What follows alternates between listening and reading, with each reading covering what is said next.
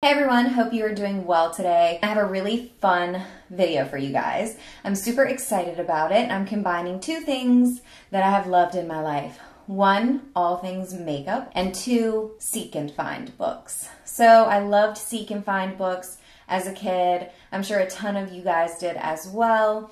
Books like Where's Waldo and those little highlights magazines that had the seek and find illustrations in them.